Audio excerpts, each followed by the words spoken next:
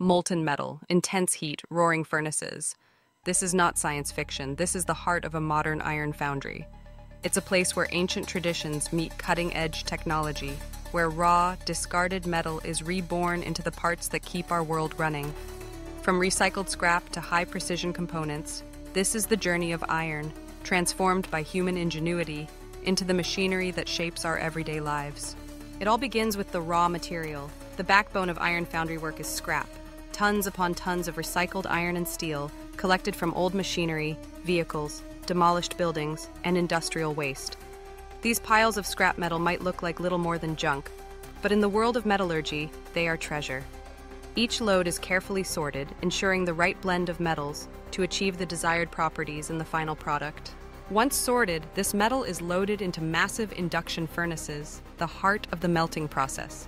Here, powerful electric currents generate temperatures soaring above 1,500 degrees Celsius, hot enough to liquefy solid iron and steel in a matter of minutes. In some foundries, the cupola furnace still reigns, a vertical shaft filled with alternating layers of coke, flux, and scrap, where combustion and chemistry work together to create molten iron. Each furnace has its own advantages. Induction furnaces offer precise temperature control and cleaner melts, while cupola furnaces excel in continuous, high-volume production. As the metal melts, it's not just a wild cauldron of heat and fire. This is a place of science and precision. Samples are drawn from the molten pool and analyzed in real time. Technicians check for carbon content, silicon, manganese, and dozens of trace elements. If the composition isn't perfect, they add alloying elements, sometimes nickel or chromium for strength, sometimes molybdenum or copper for corrosion resistance. The goal? Meet the demanding standards of modern engineering, where every part must perform under pressure. While the metal is reaching its molten state, another team is hard at work preparing the molds. The most common method is sand casting, a process as old as metalworking itself, but now refined by automation and advanced materials. Specially formulated sand, bonded with clay or synthetic resin, is packed tightly around a precise pattern, a replica of the final part. This pattern is carefully removed, leaving behind a negative impression in the sand. For parts that need internal cavities, think of the complex channels inside an engine block, cores are used. These are carefully crafted sand shapes, placed inside the mold to create the hollow spaces. The placement of cores is a delicate art. They must be strong enough to withstand the pouring of molten metal, yet fragile enough to break away once the casting cools.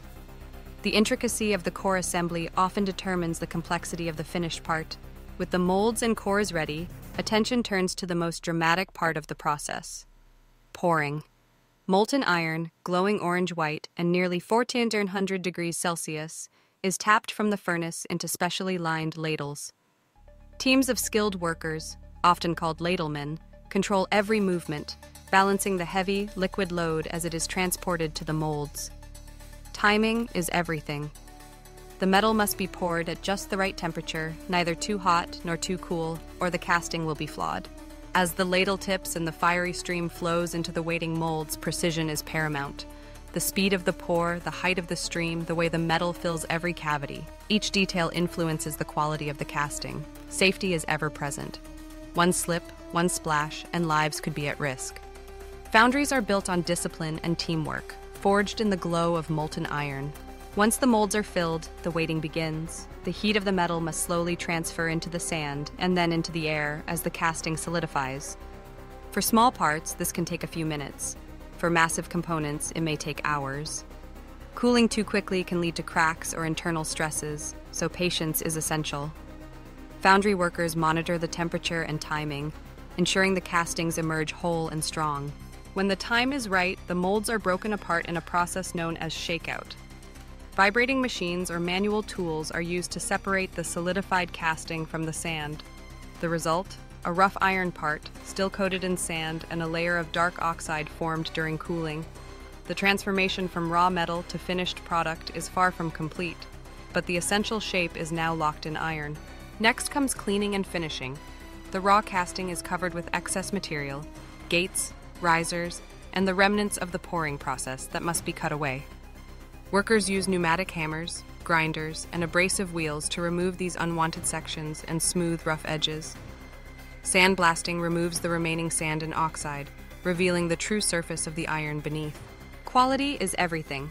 Each casting is carefully inspected, first by eye and then with advanced tools.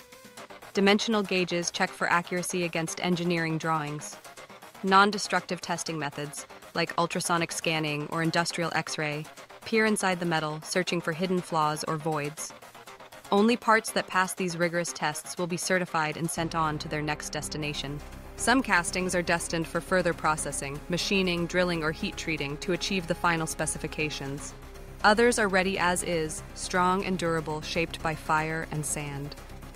Each one is accompanied by material certificates, tracing its journey from scrap pile to finished product. This paperwork is not a formality. It's a guarantee that every part can be traced and trusted, vital in industries where safety and reliability are paramount. But where do these cast iron parts go? The answer is everywhere. In agriculture, foundry-made components form the backbone of tractors, plows, and harvesters, enduring the stresses of fieldwork year after year. In automotive manufacturing, engine blocks, brake drums, and suspension components rely on iron's unique combination of strength and castability. In construction, you'll find cast housings in pumps, valves, and heavy machinery, moving earth and shaping skylines.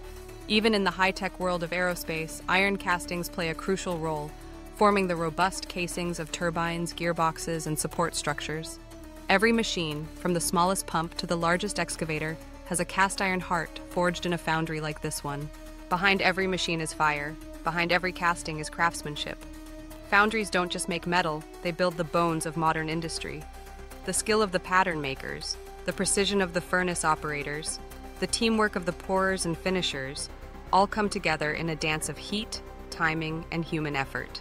It's easy to overlook the humble origins of the parts that power our world.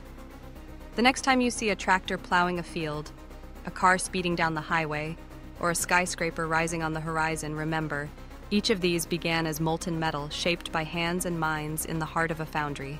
The story of iron casting is a story of transformation, of turning waste into wonder, of creating order from chaos. It's a testament to human ingenuity, combining science, art, and hard work to give shape to the world's most essential machines.